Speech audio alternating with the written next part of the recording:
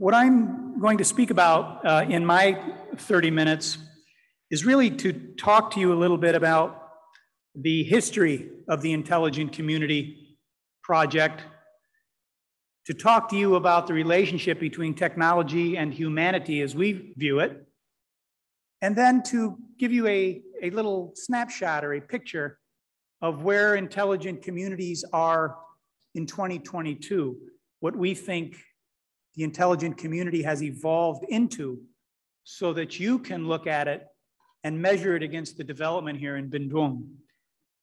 So that's my intention today. And as I always like to say, Smart City is about more than technology, and evidently my friends agree with me because they've been talking about it all morning, and I'm very pleased to hear that.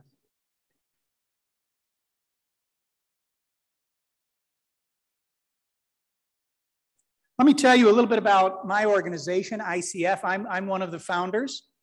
I'm one of the people who formed the ICF.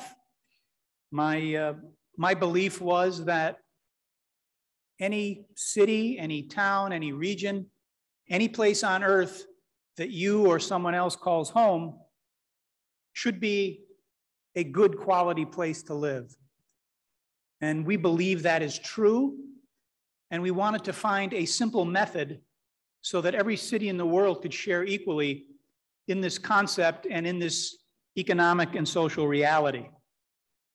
We are a privately funded research organization that helps cities understand how to grow using that method. So we don't take money from government.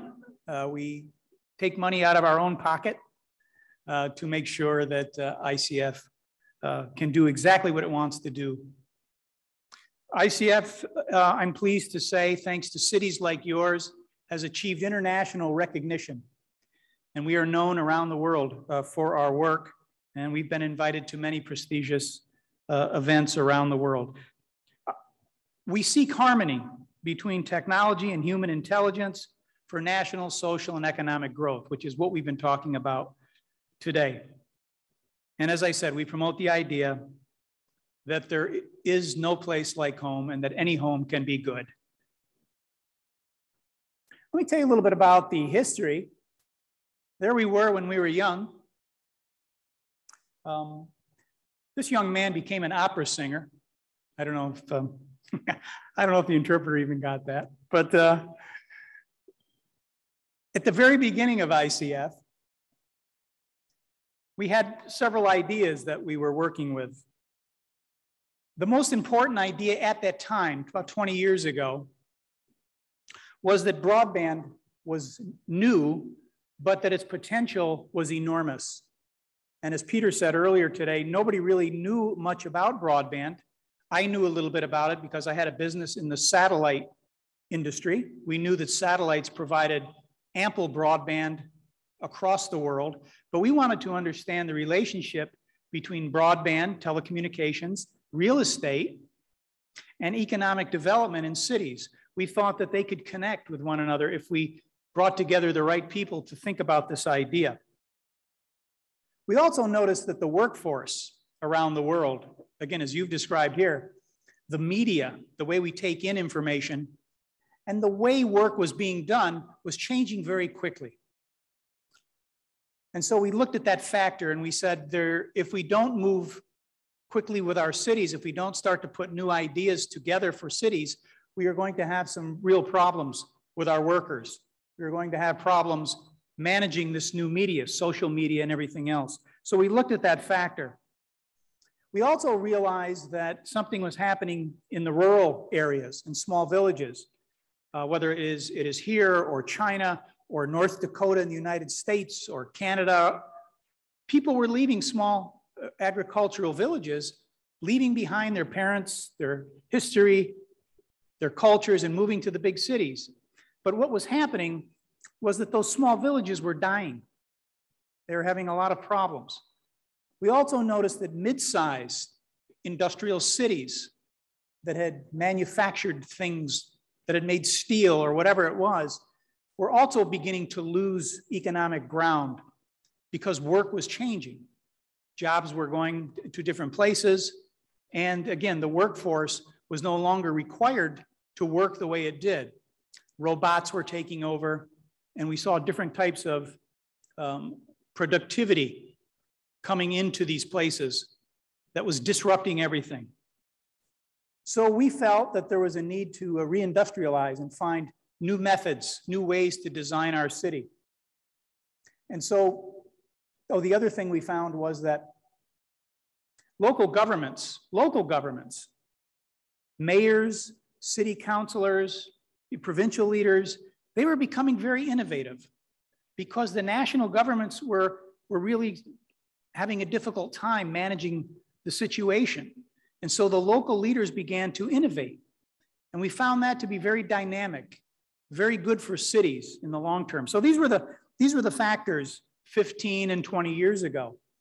That chart I have up there is newspaper advertising revenue from 1950 to 2012. And you can tell what new media has done. Newspaper revenues, advertising revenues just completely dropped. So again, that was a sign. That's like a doctor taking your blood pressure and saying, you have no pulse. Something's wrong here. So we looked at those factors. And what we did, and I won't give you all the details, we began to work with New York University and others, the founders of the BlackBerry, the famous communications device, and we looked at cities around the world that were working well, that were doing what Duong is doing today, that were way ahead of their time. And we said, why are they succeeding? And why are other places not succeeding? And can you give me a simple method for helping these cities, for helping any city understand how to grow, how to be like an airplane?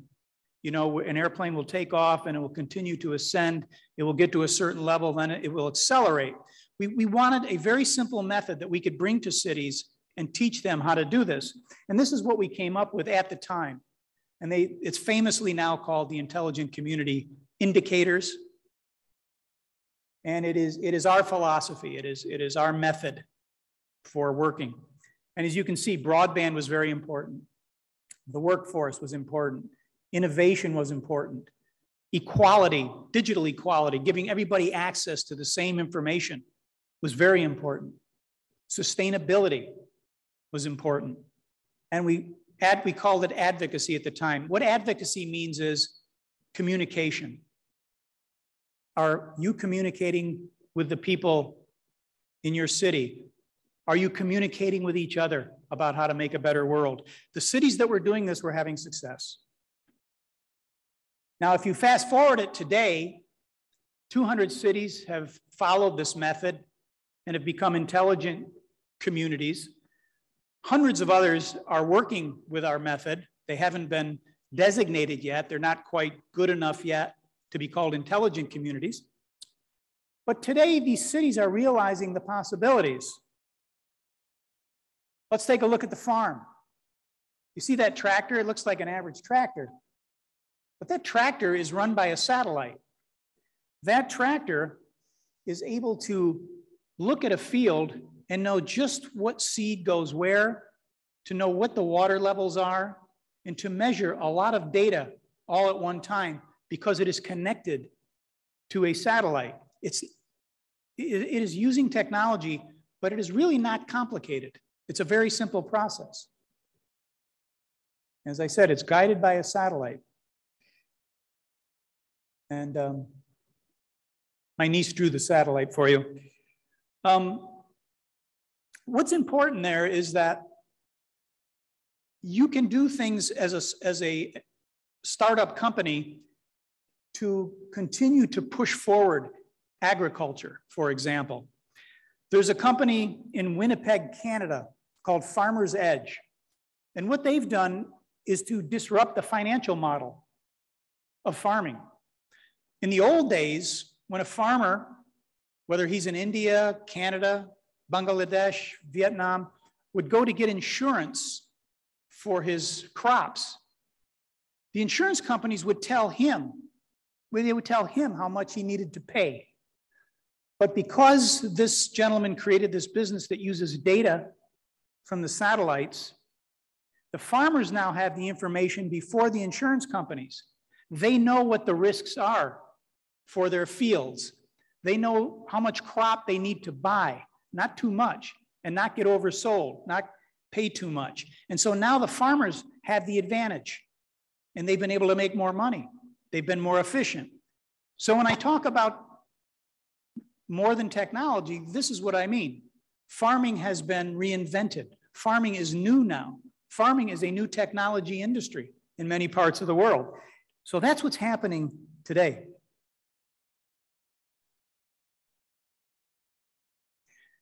It is very different today. Everybody knows what broadband is. But today we have high-speed integrated networks fully integrated into the ecosystem. The people from Ohio told you what they were doing with their networks. They connect it to the businesses, they connect it to their universities, they connect it to their supercomputer, they connect it to their research laboratories. And what they've been able to do is to create an ecosystem where the entire city becomes a laboratory. So companies will go there and say, can I try my new technology out in your city? And they'll say, sure, come on in. We have the capabilities. But if you come and you like it here, you have to locate your office. You have to invest. So that's the advantage of having the technology.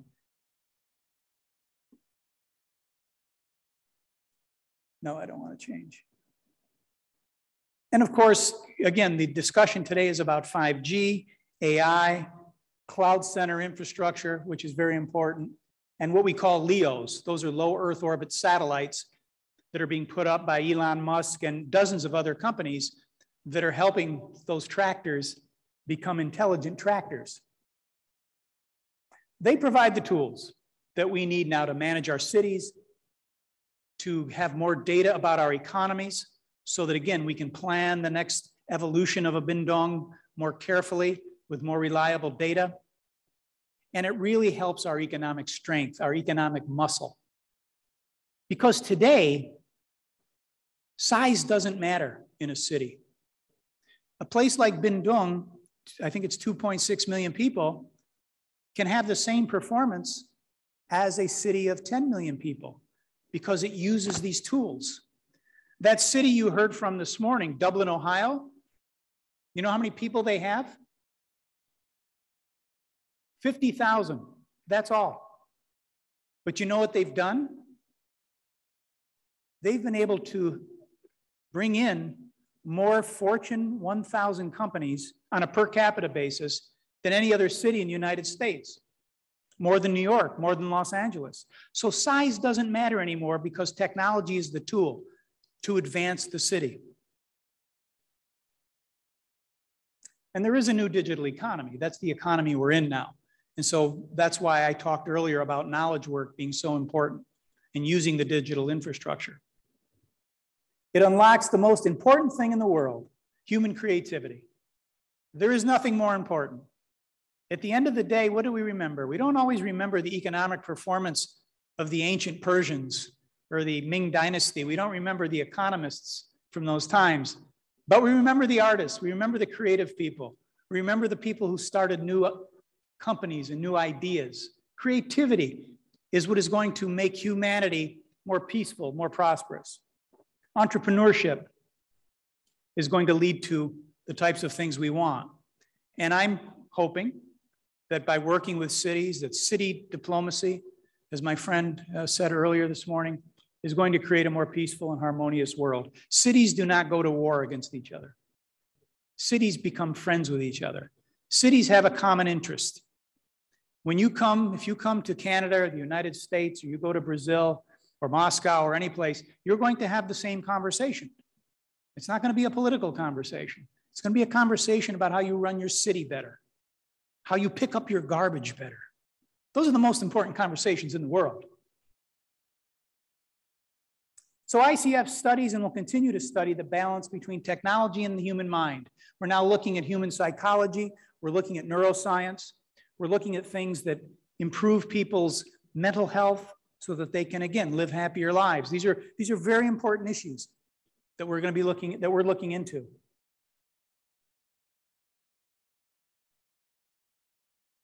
Our model is still 6 things, but we've changed a little bit. Now, instead of broadband, we talk about connect. And as we heard earlier today, connect is not just connecting with your telecommunications, right? Your phone, but it's also connecting with your ecosystem, connecting with each other, right? Making human connections using the technology. Sustain, include, right? If we include everybody on every ride, it'll be a crowded bus, but it'll be a happier bus. We'll have more human potential available to us if everybody is trained, if everybody is educated, if everybody is as enthusiastic about their cities as everyone else.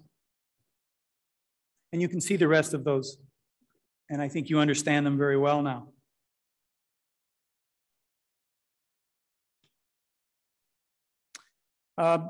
Just one final thing on technology. Again, you can use it in ways that you can only imagine. In New York, we've got a company that we work with. The name of the company is called Launch. And they build rockets, right? They build rockets.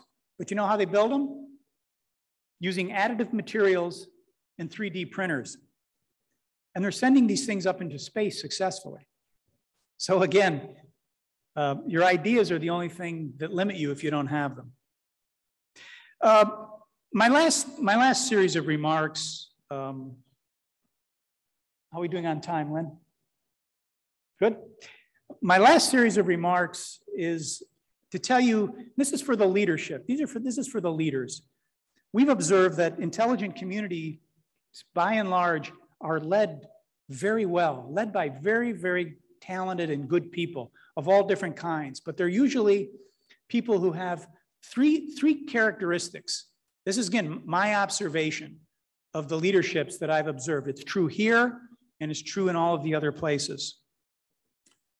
By the way, this statue is a golfer named Jack Nicklaus, and there's a golf course in Dublin, Ohio, who you heard from this morning, that he designed. It's one of the best golf courses in the world. So if you go to Ohio in October, where we're going to probably have our summit, you can visit that statue. And everybody's nodding their head. You must golf. But he's instructing a young man. The number one thing I learned, intelligent communities and their leaders don't resist change. They're not afraid of change, right? They know they can't do anything about the weather, so they don't try to change it.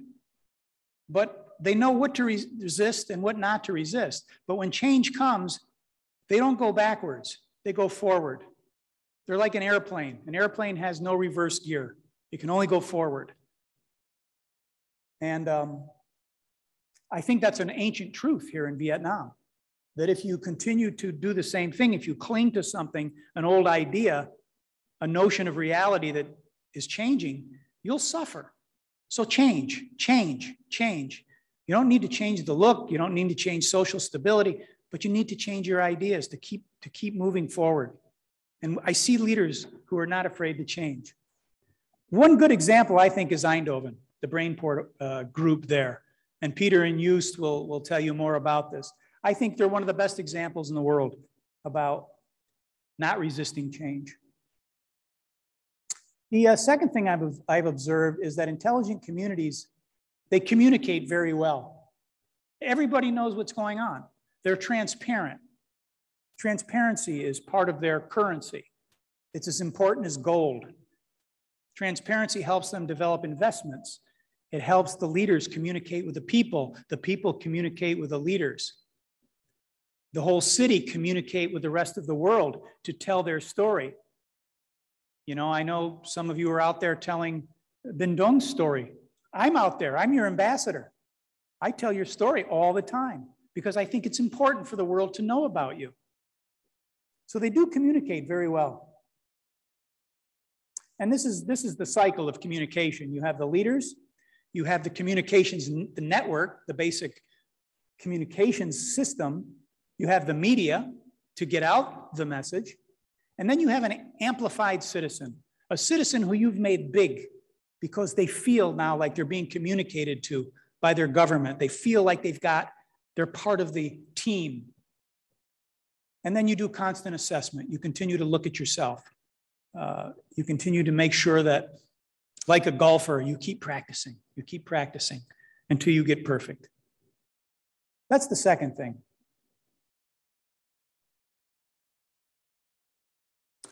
The third thing is that they don't lose focus.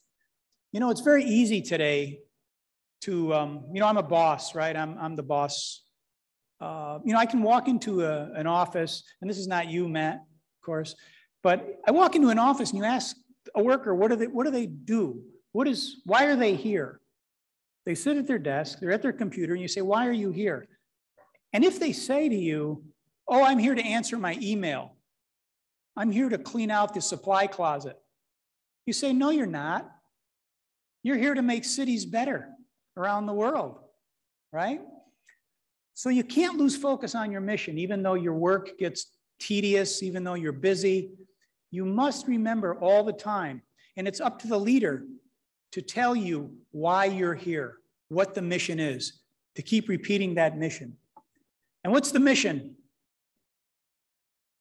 It's to make cities great, to make your city an intelligent city, a smart city.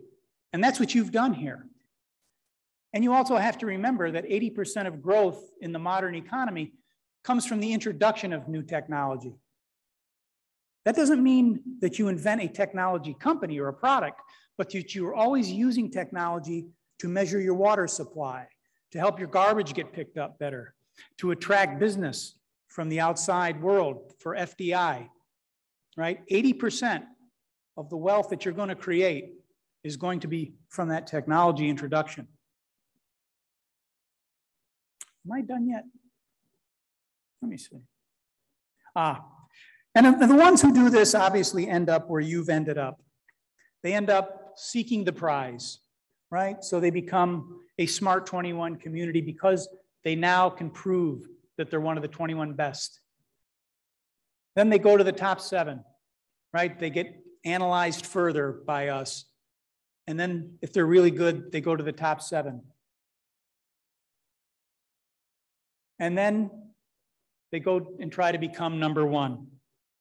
And you can tell that any community that does this has success. And it can be any place. There's Eindhoven after they became number 1. Remember that? I was in New York.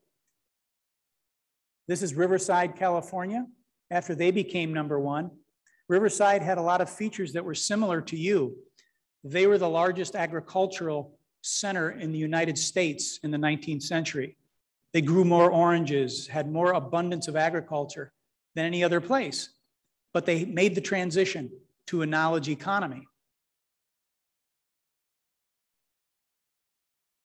Taichung was another city in Taiwan, one of the 3 intelligent communities we've had. Toronto in Canada was another. And they all followed the same program. Their leaders all did those 3 things. Taiwan has been a top 7 17 times, for example. Okay, the best examples are in the ICF. You heard from Dublin, Ohio today. They are now the center of a project called Intelligent Ohio. The work that they're doing now is allowing them to invite other cities from the state of Ohio to come to Dublin, Ohio to learn the ICF method.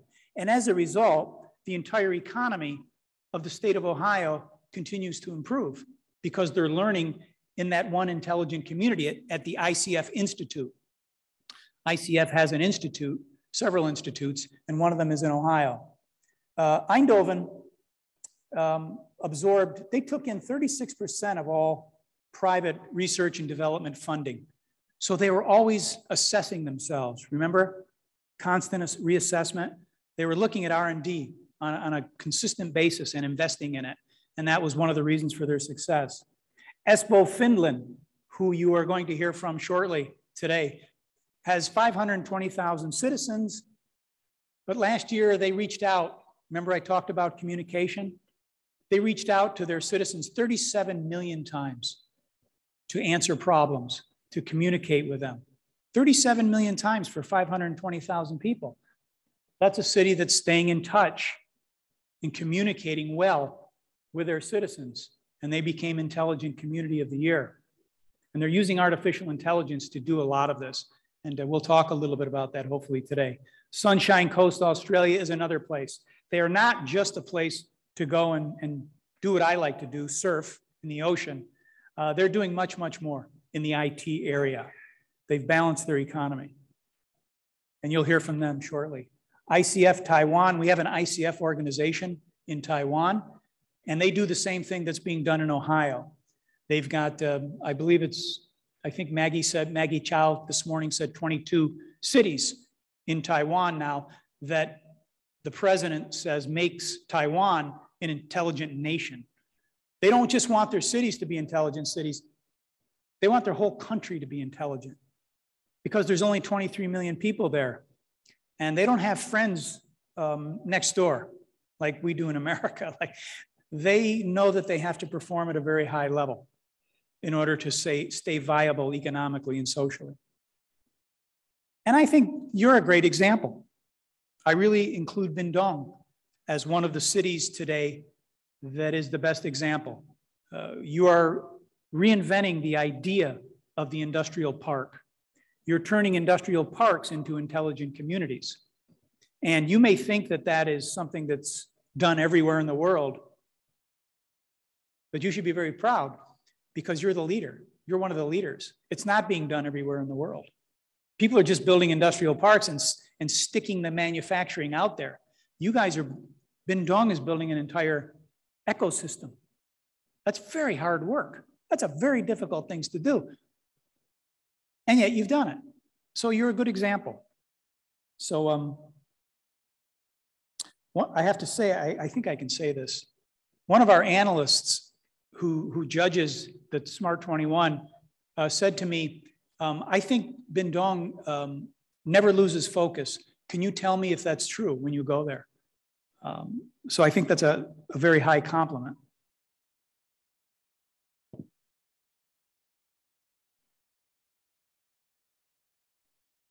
Look, I think at the end of the day, technology is important. Technology has always been important. Even people who lived in caves, you know, figured out a way to rub two rocks together to make fire. That was technology. Technology is very important. We need it. We're going to continue to improve it. And we're going to use it like the tool that it is. But at the end of the day, the smart city, like the human being, has to evolve into a higher life form, right? The city has to evolve into a higher life form where people really, really live fully, live in peace, live in prosperity. We think that's when you use intelligent community ideas. We think that's the final result. And so with that, I'm going to leave you, but I hope you've taken away at least one or two good ideas and that the students especially understand what your city is doing here, how important it is, and that when you get into a position of leadership, you will take what was left to you and continue to build it. So I want to thank my hosts for allowing me to share these ideas with you. And I'm around if you have any questions. So thank you, and we'll see you soon.